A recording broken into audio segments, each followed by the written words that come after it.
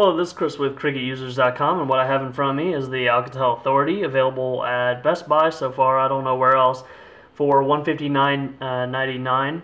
I'm really looking at this device a lot because it seems to be a really good value compared to what Cricket's been putting out before.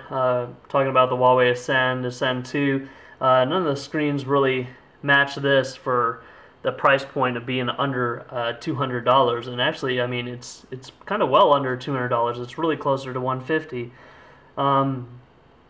The thing I did this morning was install Adobe Flash, since it doesn't have it installed already.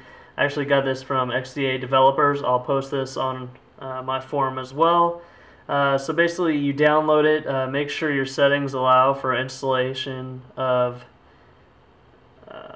applications outside of the market or the Play Store. So go to applications. We are in Gingerbread. Use unknown sources. Go ahead and check that box. So download it and run it, or go to your file manager, find where you download it, go ahead and run it and install it, and then if you close your browser and restart it, you should be able to use Flash. We'll go to the Alcatel One Touch site. This is Flash. It wouldn't load in the beginning, but now you can see it loads it up. Some animation right there. You can see I can still move around. It does a pretty good job of rendering that.